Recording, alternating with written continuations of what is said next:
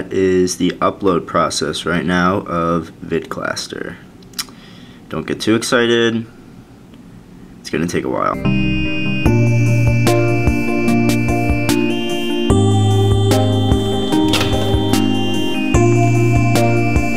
Woo. That is a long way down.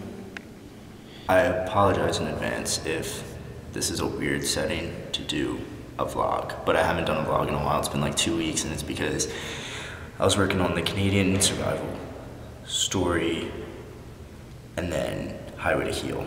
So I have 6 weeks approximately left of school, and it's just getting so much harder. And I think that from now until then, what I'm going to be mainly uploading are vlogs, and then when I'm home for the summer and I'm like on break, when I have like a bunch of time to really be able to focus on creating cool things for this channel besides just typical vlogs,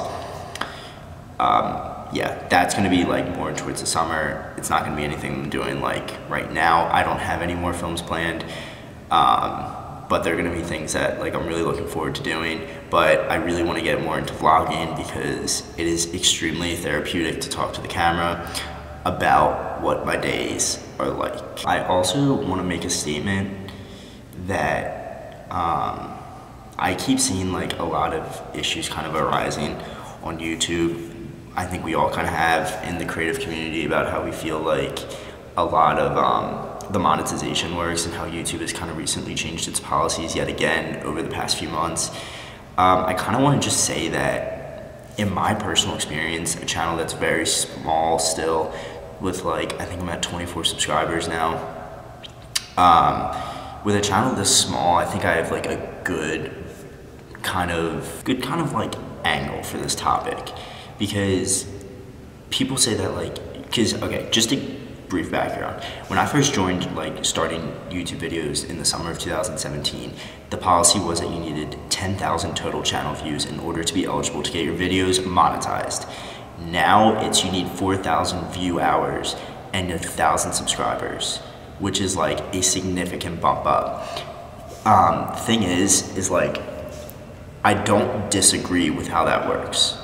I think that YouTube has a lot of things they have to protect, one being their advertisers and two being their creators. You know, I think their creators definitely come first, and that doesn't necessarily get seen because of, you know, how it kind of looks in the creative world. They're making it harder, but I think they're also giving us an opportunity to work harder, make our content more, you know, creative. And I think I see a lot of like small YouTube channels really complaining about this, but if your content's good and you're working hard, you're gonna get 1,000 subscribers. But YouTube's really just eliminating the dead weight of people who are just trying to make a quick buck off of YouTube, because there are a ton of channels that really are just dedicated to just uploading and trying to make 1,000 subscribers or trying to just make money quickly. 1,000 subscribers, if you're not dedicated to what you're doing, is hard. 1,000 subscribers, if you're truly dedicated to the creative community and you're dedicated it to yourself, it's only a matter of time. And that time is doing things that you love, which is creating. And that's the way I look at it. I love creating these videos. I love doing vlogs. I love making videos of any sort.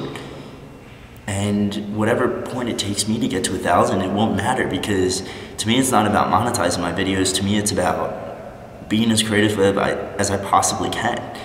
And I think a lot of people overlook that factor, that in the grand scheme of things, 1,000 subscribers isn't that much. Maybe it is to a small channel, but not really. And yeah, it's probably gonna take me a little while to get there, but it doesn't matter, because I'm doing what I love, and it's making these videos on this channel and uploading them and being a creator. And YouTube has given me a platform to do that. Monetized or not, it doesn't make a difference to me. And you know, everybody has their own opinion, but I think if you're a true creator, it shouldn't make a difference to you as well.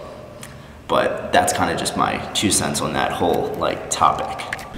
Now, like from the looks of it, VidClaster should be up and running in its entirety by Monday. So the video kind of introducing VidClaster will be up on Monday morning with a link to the website.